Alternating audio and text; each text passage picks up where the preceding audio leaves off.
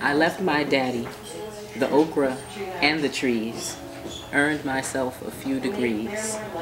I'd give back those letters, put down my pen, if I could hear daddy's voice again. My name is Mariahadessa Ekere Tallie. I'm a poet, a writer, and I've been writing poetry since before I can remember. So the name of this restaurant is Annam Brahma. It is my refuge, let's put it like that. I've been coming to Annam Brahma for the last 15 years, dare I say, but it's true. And I think it's one of the most peaceful places indoors that I know in Queens. The food here is amazing. It's all vegetarian. I'm not a vegetarian. The food here is vegetarian and it's scrumptious. I like to come here in particular on Thursdays because it's Italian night. So they have baked lasagna, vegetarian baked lasagna, eggplant parmesan.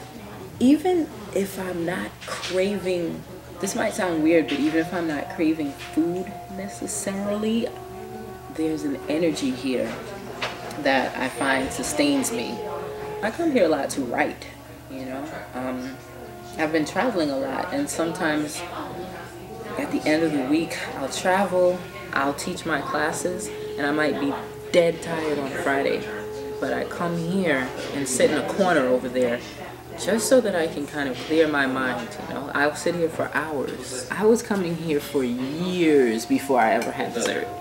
And when I finally did, I think the first thing I had was the vegan cocoa cake, which is the richest chocolate cake on the planet, and it's delicious. Absolutely delicious. And they have smoothies. I failed to mention the smoothies. It's all good stuff.